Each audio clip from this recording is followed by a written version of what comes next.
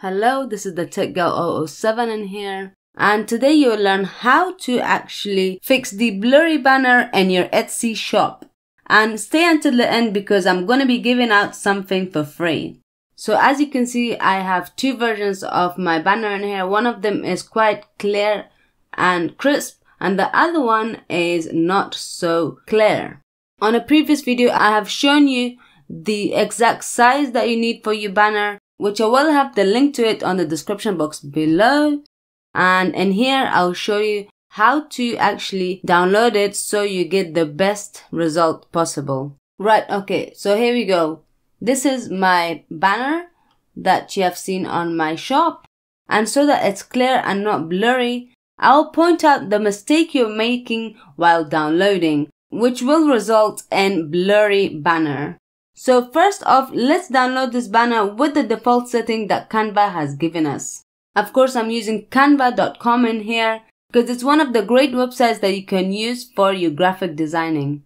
As you can see, the file that I've downloaded using the default settings has given me blurry banner, which is what we don't want, right? But now let's go and I'll show you how to actually download this so you don't actually get a blurry banner and it's nice and crisp as in when you have seen it while you're designing it in Canva.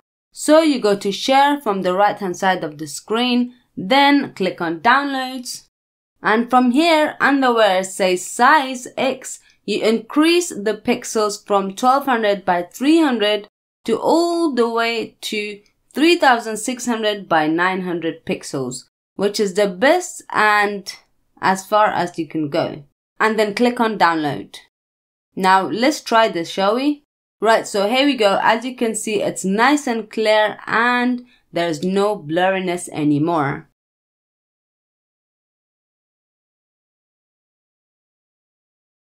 Right, so here we go. Now is the time to give out that free stuff that I mentioned in the beginning. So if you're new to Etsy, I have got a free first 40 listings for you guys. Find the link in the description box below. Alright guys, so this was just a quick one. Thank you for watching. Don't forget to subscribe, like and share it, and I shall see you on another video. Take care, bye.